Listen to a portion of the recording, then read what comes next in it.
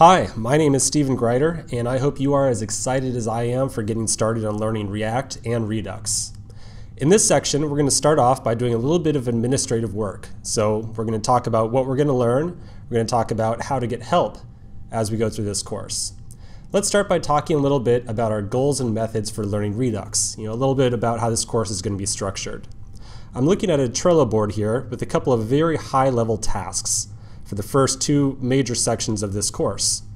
The first thing that we're going to do is get a boilerplate project. We're not going to start off totally from scratch for our first project. We're going to start off with a little bit of a head start. We're going to use this head start to get a lot more familiar with React.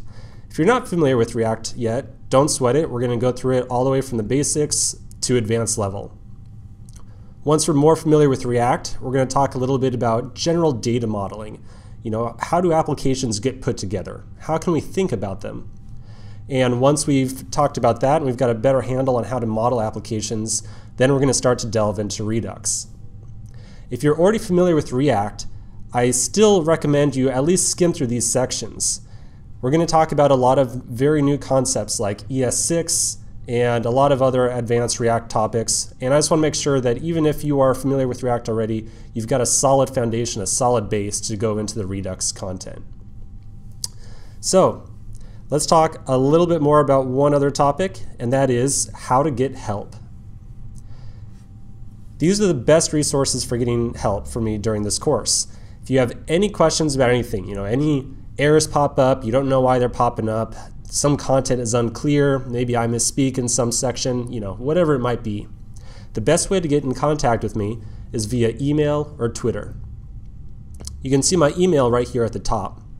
Whenever you email me a question, if it's a question that involves troubleshooting your code, let's say you're getting some error message, you don't understand why it's popping up, I can definitely help you troubleshoot that if you email me. Just make sure when you email me, you include your project or the relevant files. The number one thing that I am going to do whenever I help you troubleshoot is look at your code. So if you email me and you include your project files, I'll be able to run your code and troubleshoot whatever issue you have, and I can really help you solve the issue.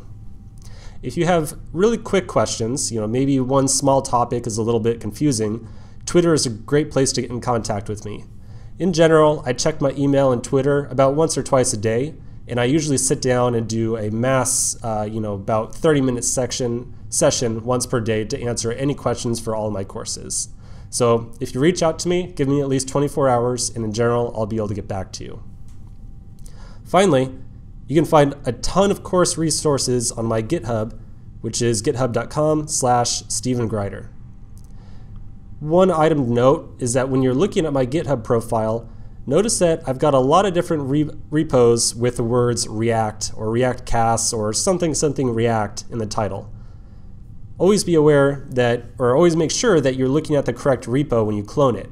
I've had several people accidentally clone the incorrect repo, and then they get a little bit confusing because the files that they pulled down are not the same files as the ones that we're talking about in the video.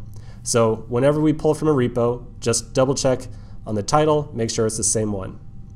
Okay, so now that we got the administrative stuff out of the way, let's get started in the next section.